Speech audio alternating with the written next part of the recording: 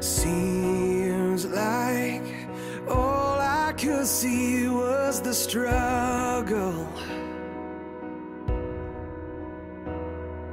Haunted by ghosts that lived in my past. Bound up in shackles of all my failures. Wondering how long is this gonna last?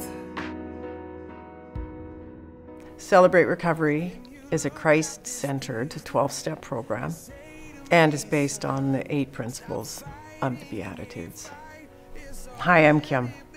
I've been attending Celebrate Recovery for 10 months. I've attended many 12-step programs over the years, Al-Anon and Alateen, and by far Celebrate Recovery has definitely pushed me farther in my recovery than I could have hoped for. It's not just for addiction, or it's for everything. It's for life trauma. I don't think any one of us goes through life without something difficult, and I definitely feel that being a Christ-centered and Christ-focused support group, it encourages everyone to focus on Jesus first. And when Jesus is with us in our recovery, he gives us what we need. Rick asked me if I'd be interested in coming on board to help and assist with the women's ministry, and I was happy to say yes. I did get nervous and a little bit apprehensive about it, but I'm grateful that I made the choice to attend. It's been one of the best things I've done for myself. It's a safe, warm environment where you can come and share life's hurts, hang-ups, struggles. It's for everyone. We start off the evening welcoming everyone and celebrating everyone attending. There's usually a teaching and a testimony. We break into small groups. The men and women then can continue sharing in a more intimate setting. It encourages everyone to focus on Jesus first. And when Jesus is with us in our recovery, he gives us what we need.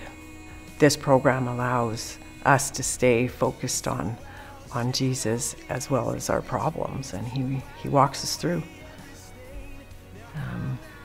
I can honestly say it's probably been one of the more difficult things I've done in my life. You have to revisit trauma and situations that are difficult. But he gives us strength. He gives us the courage. He loves us enough that he's waiting. He's waiting for us.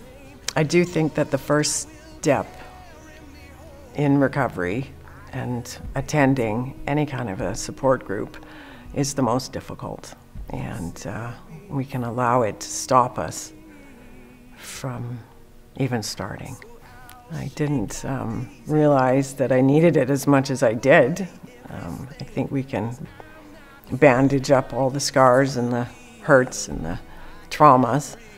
He helps us rip those bandages off and heal so that we don't need to keep covering things up. So I really hope to see you there. Come celebrate your recovery.